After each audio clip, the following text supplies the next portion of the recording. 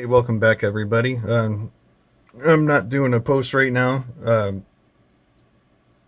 I'm not doing a video right now of anything working with tools or lock picking, locksmithing, anything like that.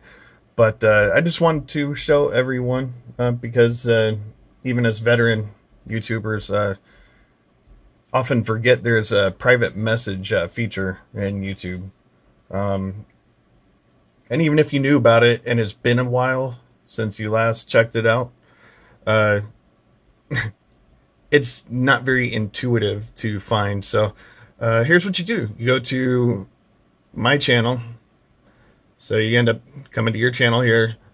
Go to Video Manager.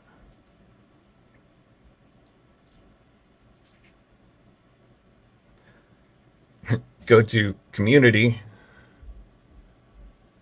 and Messages, and this is where you can find your private messages.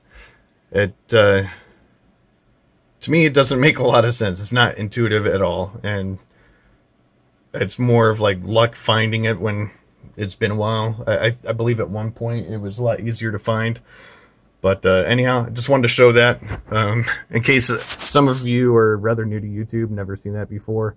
Now you know there's a private message feature from going to your channel, Video Manager, Community, and then Messages. I think it'd be a lot easier than that. I really think it could be. Until next time.